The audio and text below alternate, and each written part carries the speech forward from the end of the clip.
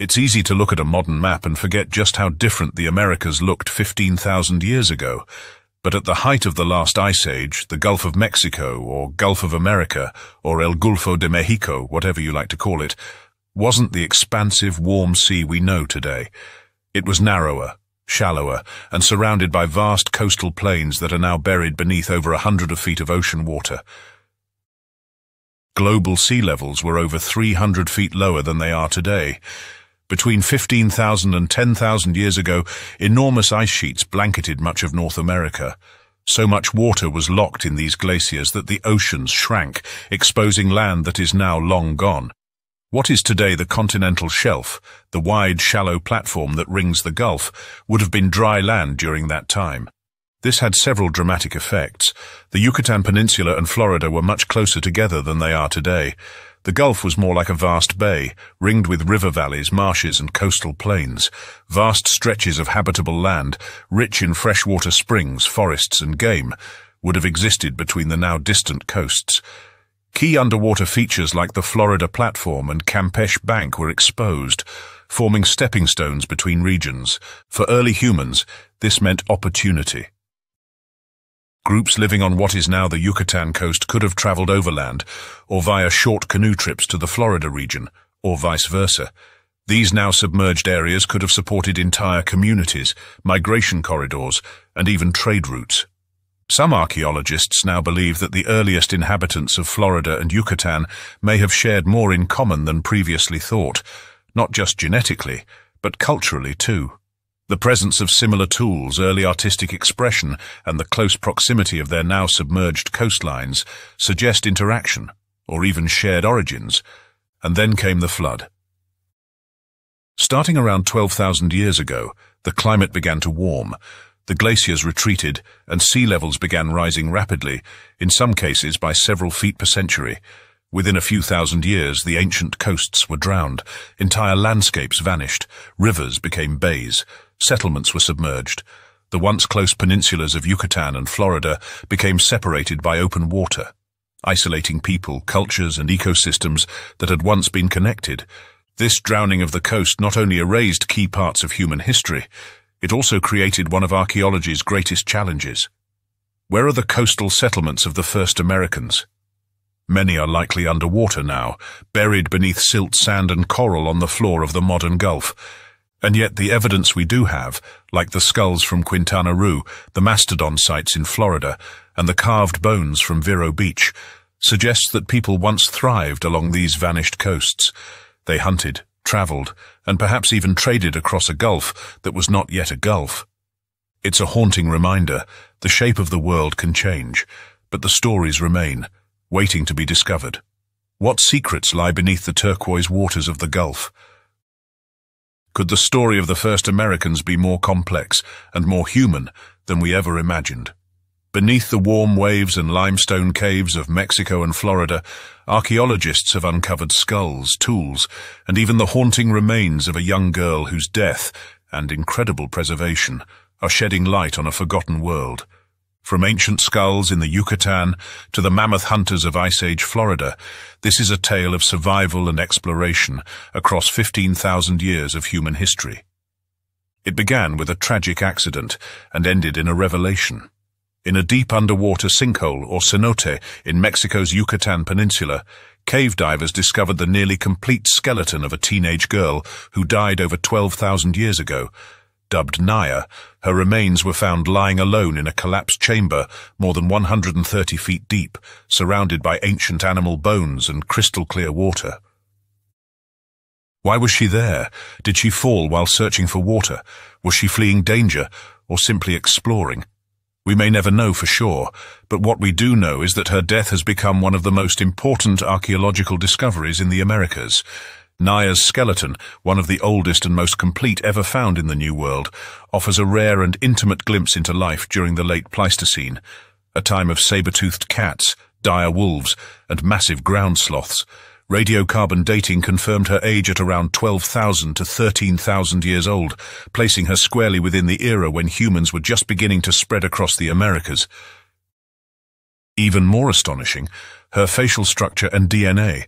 Unlike modern Native Americans, whose faces tend to resemble those of East Asians, Naya had narrower features, including a more prominent forehead and smaller cheekbones. This fueled speculation that early Americans may have descended from multiple migrations. But Naya's mitochondrial DNA told a different story. She belonged to haplogroup D1, a genetic lineage found only in modern Native Americans. This discovery helped solve a mystery that had puzzled scientists for decades. Why do some of the oldest skulls in the Americas look so different from later populations?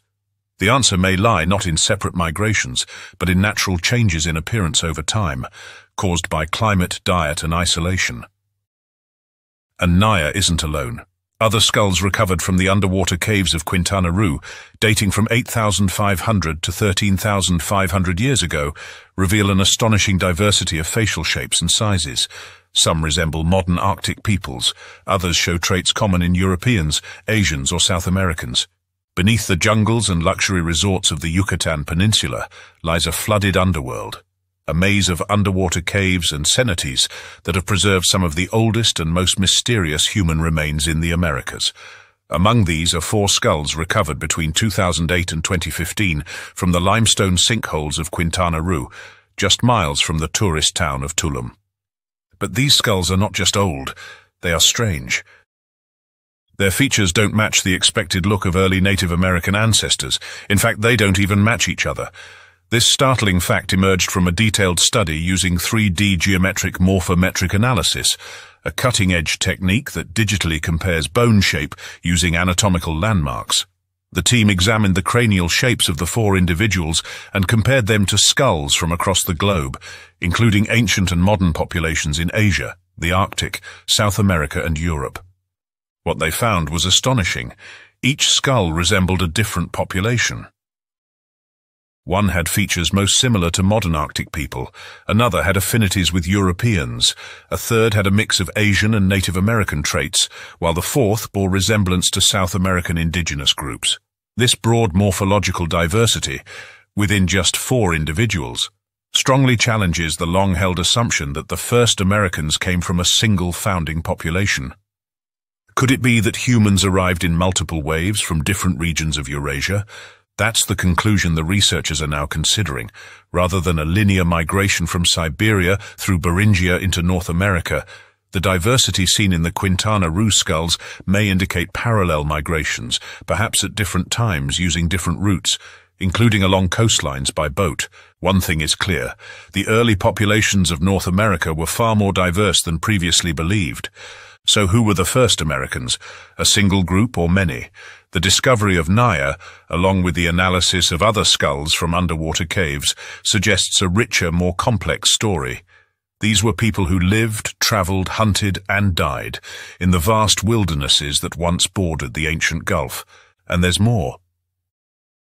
The researchers also noted that this diversity decreases as you move south, suggesting that as populations spread into South America, they became more genetically and morphologically homogeneous.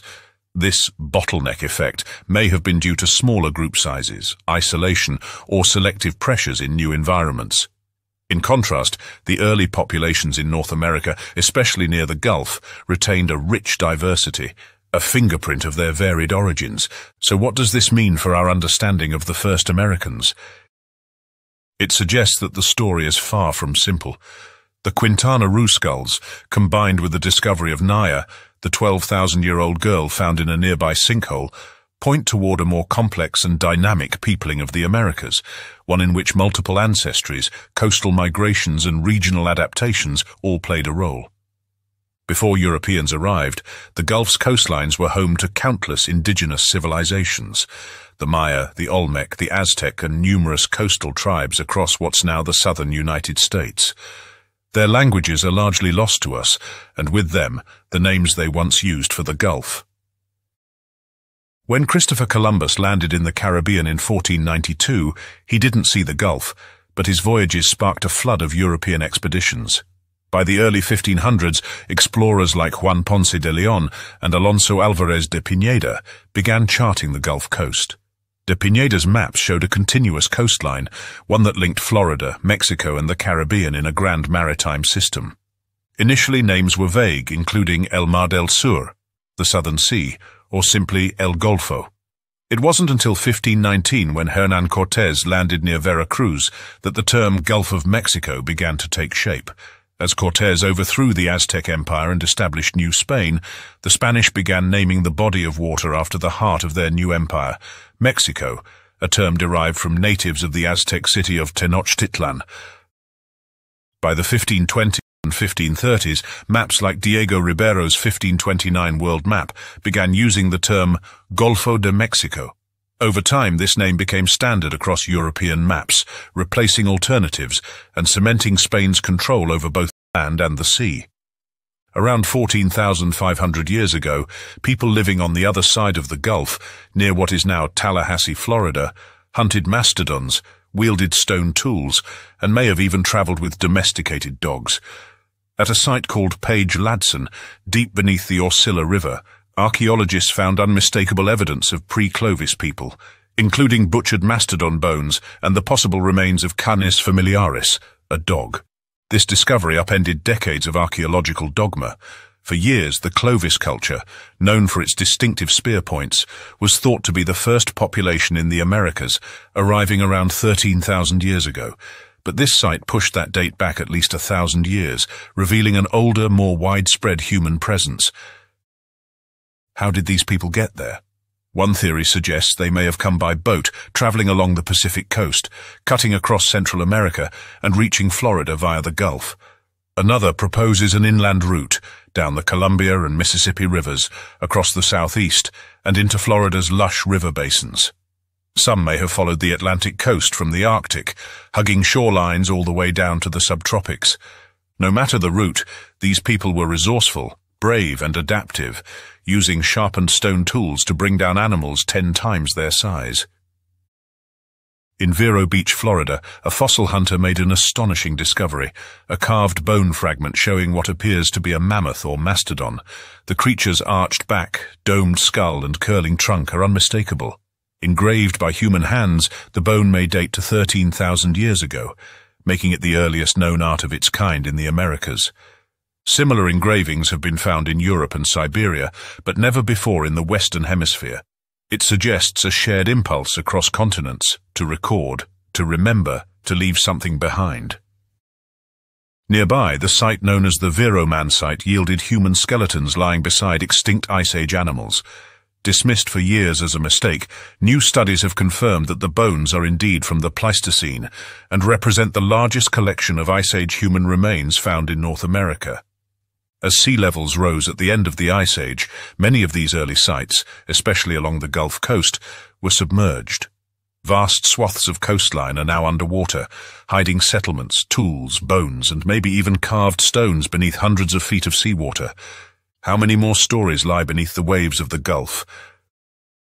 From the skull of a teenage girl in Yucatan to the carving of a mammoth in Florida, to the name stamped on a Spanish map, the Gulf has always been a place of movement, memory, and mystery. And yet so much is still unknown. What other bones lie in the dark underwater chambers of the Yucatan? How many stories have yet to be uncovered, hidden behind the limestone curtains and crystal waters of these underwater caves? As the research continues, one thing is clear. The Gulf region, particularly Quintana Roo, may hold the key to understanding the true origins of the first Americans. The Gulf of Mexico, or Gulf of America as some now call it, is more than a geographic term. It's a symbol of imperial expansion, of erasure of indigenous tribes, and of the complex interweaving of cultures that has defined this region for over 15,000 years. From the underwater caves of Quintana Roo to the butchery sites of Florida's mastodon hunters, the Gulf has seen it all. It's a cradle of diversity, a corridor of migration, and a canvas for the earliest human art in the Americas. It has witnessed conquest and catastrophe, naming and forgetting, but above all it has been a stage for the human drama. Young girls falling into caves, families chasing mammoths, artists scratching ivory with stone, and explorers renaming the world. So next time you gaze across the Gulf's sparkling waters, ask yourself, what lies beneath? What ancient footsteps are buried in the sand? What stories have we only just begun to hear? Thank you for watching, and please leave a comment and subscribe to the channel.